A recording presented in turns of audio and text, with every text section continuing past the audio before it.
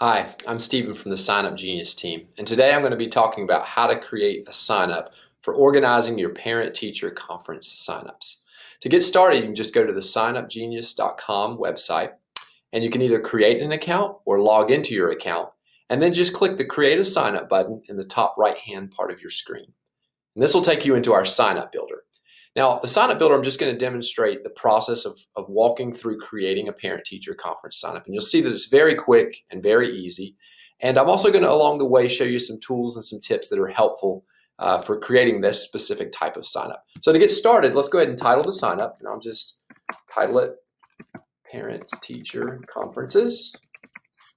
And then I'm going to select a group. A group is just simply a collection of email addresses that is attached to the sign-up. You don't have to send invites from our site, but it does give you that option. You can also create a new group if you don't have any existing groups. And from there, I'm just going to go ahead and enter the type and the category for the sign-up. And let's see, education. And then we have a lot of different themes for you to choose from.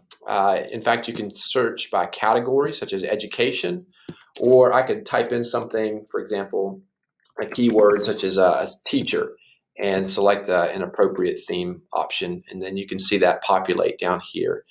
And this is one of our premium themes. It's available with one of our premium packages. You also have the ability with some of our premium plans to customize the theme if you needed to add a logo or change the coloring of the theme. That option's available as well.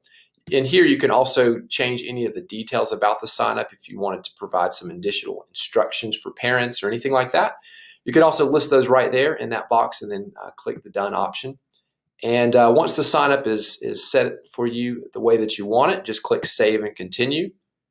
And this will take you into the Slots tab.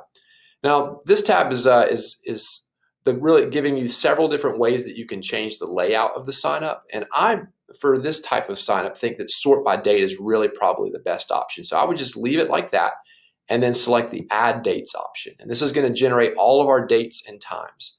So really quickly, this is very important. So you don't want to enter manually each and every date and time for your appointments. Instead, it's probably better just to generate your date and times automatically within a certain set of parameters, especially since these are probably recurring appointments.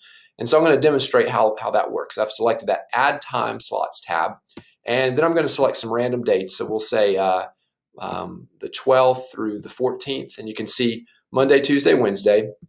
And let's say that I've got some times available in the afternoon. Let's say 2 to 5 o'clock every afternoon. So I'll select that option, and let's say these appointments are going to take place every 15 minutes. So I'm going to enter those increments there. And then you have the ability to list the location that the conferences will be taking place. If they're going to be video conferences, you can list the link there, or we also have a Zoom integration so that you can add that function there, and that'll put the link to the Zoom conference on the actual sign up. And once you're ready, just click Add Time Slots. And this is going to, as you see, generate all of the different times within the parameters that we listed a moment ago. And if you need to build in cushion or take a break, you can always come back in here and just delete a specific line item to build in cushion into your schedule there. And once you've done that, now you're going to want to actually add slots. Now, a slot is really just titling the role of what people are signing up for. Our site's really used for a lot of different purposes, and it's very flexible. And so sometimes people have multiple slots. They may have slots for setup and for takedown and for errands and being a floater or whatever types of roles that people are creating for. In this case, this is just for organizing those teacher conferences. And so I'm just going to put conference appointments as a way of really defining what people are signing up for. We don't really need a help comment. If you needed to explain additional things about a specific role, then you could do so. But in this case, I don't think we need to. And we're going to leave the number 1 at 1 because we really only want one person signing up for each and every date and time. We don't want multiple people signing up for the same time. And in this case, I'm going to actually assign it to all dates. So I want conference appointments to be assigned to each and every date and time. So this one slot is going to basically generate and assign itself to each and every date and time. So you'll have that slot. You only have to create it one time, but it'll assign it to every single one, as we'll see in just a second here. So I'm going to click Save, and note how this has actually created that conference appointment for each and every date and time. So you didn't have to create multiple slots. You only had to create the slot one time, assign it to all dates, and then it just duplicates it so that it's now assigned to every single date and time. And you can go through that, just make sure that's set up the way that you want it. And if it is, then just click Save and Continue. And this will take you into the Settings tab. Now on the Settings tab, you can see that the name and the email address are automatically required for people that are signing up. And the comment field is also really good for parent-teacher conference signups, because I find that it's a great place for you to change the comment field, to retitle it and put child's name. And this way, when parents are signing up, they'll actually have to list their child's name, so that just so that you can kind of keep track of which parent is representing which child when they're signing up. And in this case, I'm going to require that field be completed by parents. And then there's another great option right here. This gives you the ability to hide names and comments on the signup, so that only the names are visible to you as the signup creator, and not to others, so they can't see who's coming when to these various appointments. So I'm going to select that option on the signup as well. And on parent-teacher conference signups, I always feel like it's a great professional look to remove ads from the signup, so you don't have to worry about ads popping up on your signups. And so this is available with our premium packages, and I'm going to go ahead and select that option here under the preferences. And we've got several other tabs. So for example, the notifications tab. And you'll notice on the notifications, this is where you get your reminders sent. That option's already selected as a default, and it's planning to send out those reminders 2 days in advance. Now you can always change that. You could say send it out 3 days in advance, anywhere between 1 and 14 days. And if you didn't want to have reminders sent, you could also deselect that option. But I definitely want my parents to get those reminders, so I'm going to leave that selected. This selection right here is notifying all designated admins. And basically, anytime people sign up on your signup, it's going to send an email letting you know. And so if you don't want to get 20 or 30 emails each time, when your parents are signing up, then you may want to consider deselecting that option. In this case, I'm going to do so, but that's really up to you. If you want to get those notifications, then you'll want to leave that selected so that you get those notifications from the sign up each time people sign up. And then the restrictions tab has a lot of different options under it. For example, you can enhance the security on your sign up. You could require users to create an account. They're not required to have an account in order to sign up as a default. You could add an access code to the sign up.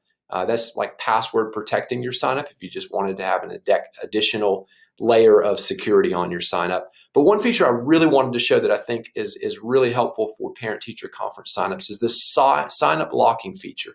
Now again, this is a premium feature available to signups, but one thing that's really helpful about this feature is that it prevents people from signing up at the last minute or deleting themselves from the sign up at the last minute without really letting you know.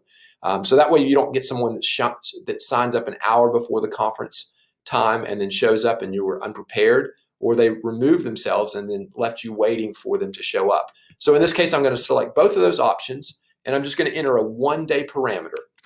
You can enter whatever you want, 2 days, 3 days, but in this case, this is going to prevent people from signing up within that 1-day window before the conference time occurs. And this would prevent people from deleting themselves within that 1-day window, just so that each day I know who's coming to my different conference appointments. And once you've made selections on the different features that you want to apply to the signup, in this case, you can click Save and Continue, and this will take you into the Publish Signup tab. And you can see on here, this is just a preview of your signup before you publish it. Now, once you publish the signup, you always can go back and edit the signup.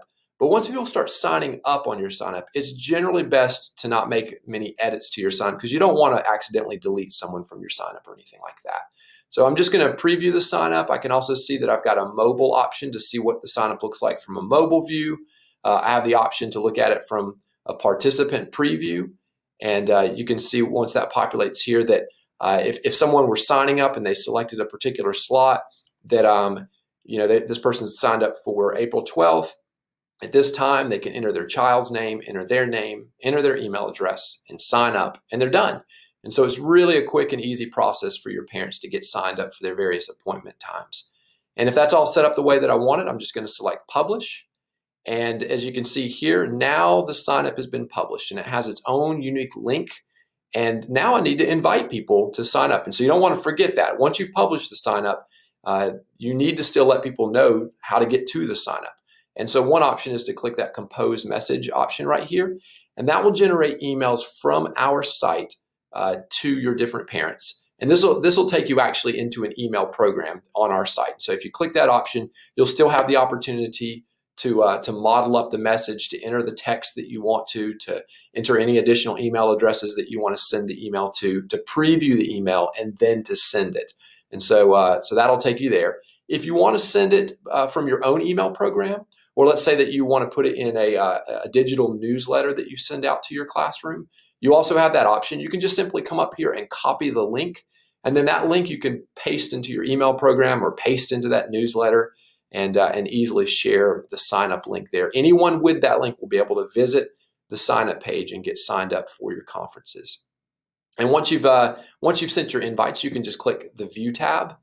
And on the View tab, you can see here the sign up live here. And I've got this admin toolbar because the sign up knows that I'm the creator. It can see I'm logged into my account. I'm viewing a sign up that I've created. So it provides me with this admin toolbar where I can add and edit, delete people, and have these admin functions. This red bar is just letting me know that I'm going to see the names of the people on the sign up. But because I've selected the option to hide names, it's letting me know that it's really only visible to me, that anybody else that was viewing this sign up right now wouldn't be able to see the names of people that were signed up. It would just say slot filled if for example, if this slot here was taken.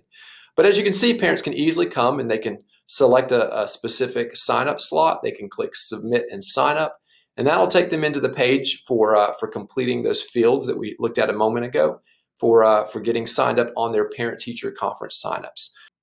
So as you can see, it's really easy to create an online sign up. You can just create it within a few minutes, send it out to all your parents, and then they sign up at their convenience. And now you've scheduled all of your parent-teacher conference appointments. And this is a big time saver compared to having to send out a bunch of emails to different parents and coordinate with all the different schedules and the times. With just a single sign up, you've now scheduled all of your parent-teacher conference appointments. So get started today creating your parent-teacher conference sign up. It's just that easy.